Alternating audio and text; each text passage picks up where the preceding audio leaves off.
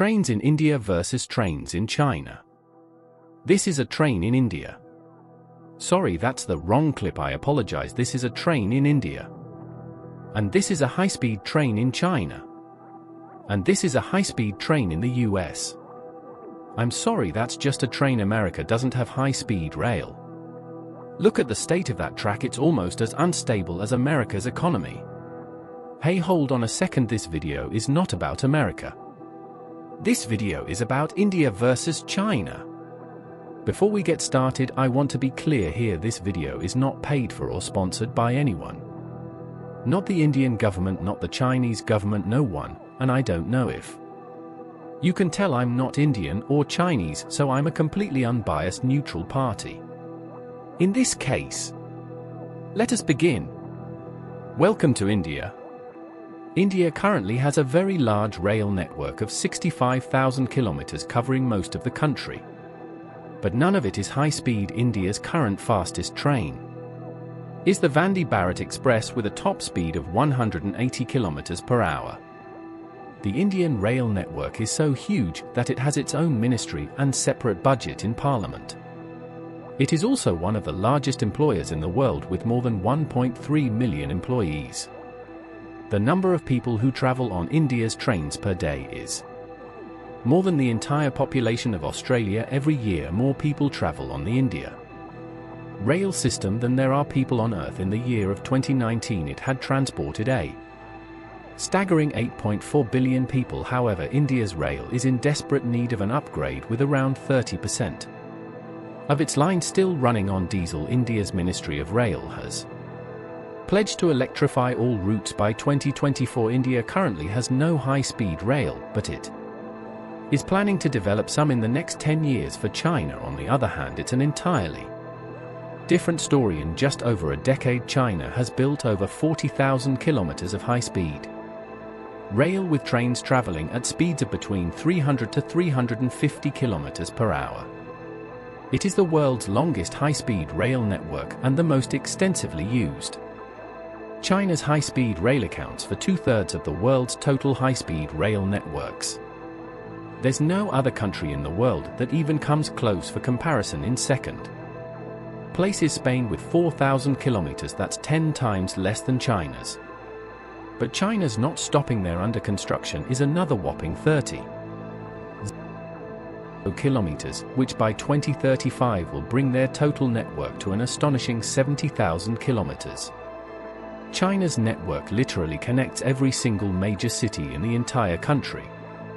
It has greatly reduced travel time and has transformed Chinese society and economy.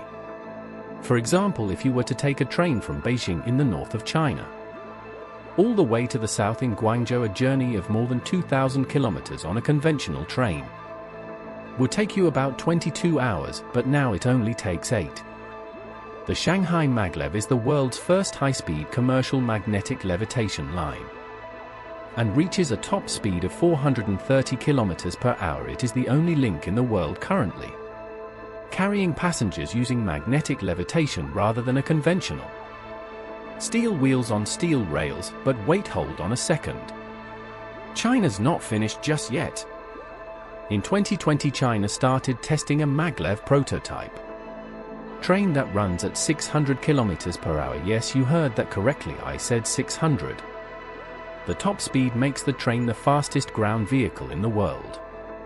At 600 kilometers per hour, it would take only 2.5 hours to travel from Beijing to Shanghai, a journey of more than 1,000 kilometers. By comparison, that same journey would take you 3 hours on a plane. They're going quicker than planes now. For the Beijing Winter Olympics, China put to use a custom-made high-speed train linking Beijing and Zhangjiakou, the co-host cities of the Games. This Winter Olympics-themed train includes lockers for ski gear and a newsroom capable of 5G-assisted live streaming, all the while traveling at a maximum speed of 350 kilometers per hour with fully automated driving. Lincoln, you've been on a high-speed train before, haven't you? It's just way more convenient than taking a flight, but you know you've got countries that don't have any high-speed rail system, aka America, you know, and they're going to say, oh wow. Well, I prefer to take a flight, or I like to drive my vehicle, right? But what you've got to think about especially when you're taking a flight, is you've got to go to the airport. 2 hours before you've got to check in, you've got to go through security. You've then got to wait for your flight, maybe a flight's delayed. Then you've got to board the flight, you've got to sit on the flight however long it is. Then once you arrive, maybe it's delayed again, you're delayed on the airport when you land, and then you've got to go and find your case, and then it's just a huge hassle, right? Or you can just pop on a nice high-speed train, you take your luggage with you, it comes with you. It just goes above your seat, and also when you're buying your ticket, you buy it online. Or on your phone obviously, but nowadays it's linked to your passport if you're a foreigner. Or if you're Chinese, it's linked to your I.D, and you don't even need a physical ticket, and you don't even need to show an electronic copy of the ticket, it's linked directly to your passport. It's so easy, you just scan in and you're on the train and you're away, that's it. Anyway, so what do you guys think, India versus China, who has the best trains? So with that, that is the end of this video. I will see you in the next one. If you want to help me out on this video, press like,